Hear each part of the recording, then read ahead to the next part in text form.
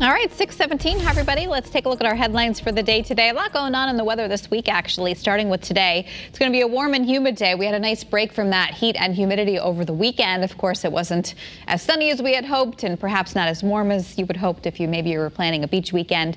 But the heat is back today. We're going to be in the 80s for highs. It's humid, definitely. Dew points are in the upper 60s, low 70s, but a cold front will drop off the humidity this week, so that's some good news. But we are going to be watching for some afternoon and evening thunderstorms. Some of them could be strong, if not severe, with gusty winds and locally heavy rainfall. It's the type of situation where they'll be scattered around. Not everyone will see them.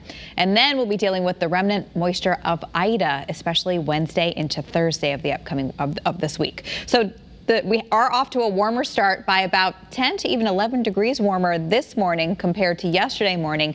And you're probably also noticing the increased humidity in the air. It kind of crept up all day long yesterday into the overnight hours. And today we've got that stickiness in the air. Temperatures are in the upper 60s in Wellington and Storrs. Old Saybrook at 71. Willimantic also 69. No rain since midnight. But again, we may be adding to some of those rainfall totals with some of the thunderstorms that do develop this afternoon and this evening.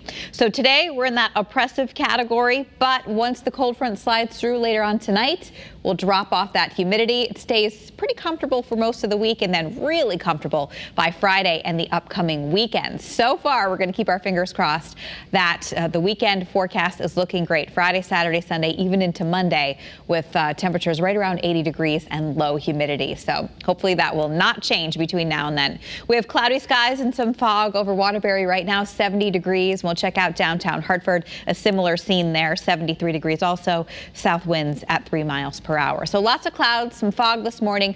We will break out with some sunshine in the midday hours and then watch these thunderstorms kind of firing up around 3, 4 o'clock. And then another line moves through along the actual cold front 7, 8, 9 o'clock tonight before clearing the area. So again, we will be keeping an eye on the radar, let you know if any warnings are issued later on today. And then when you wake up tomorrow morning, we'll be off to a dry and sunny start. It looks like a pretty decent day for your Tuesday. Then Tuesday night, the clouds increase, and then here comes the rain for Wednesday and Thursday. So here is Ida's location right now. Yesterday came on shore as a major Category 4 storm with winds of 150 miles per hour. Today, the winds have decreased significantly as Ida is now a tropical storm, but still plenty of flooding rain to be dealing with today along the Gulf here, as well as the isolated tornado threat. And winds are still strong at 60 miles per hour. I mean, that's not a light wind.